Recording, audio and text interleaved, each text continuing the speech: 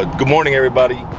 We're here in Fort Worth, Texas, and we are headed to the Texas Association of Specialty Courts to receive our Judge Ruben G. Reyes, outstanding specialty court in the state of Texas.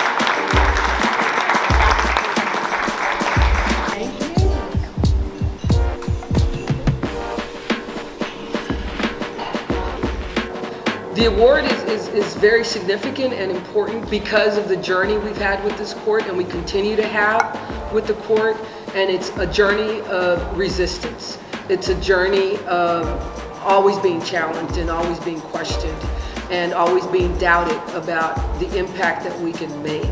And so when we do get recognized, when I got an award for the Innovative and Leadership Award for the work on the bench I'd been doing with Reflejo Court 2 years ago, that was affirming of the work we were doing.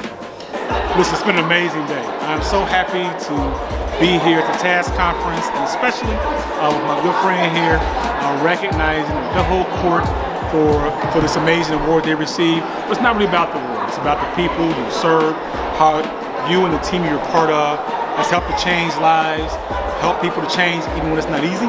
Right. We have an inclusive court. I've known of your work for many, many years, and I'm so happy that you're being recognized today. And we need the whole country to see what's happening right here. Right. Everybody. Right. Exactly. Keep up the good work and congratulations. Thank you, sir.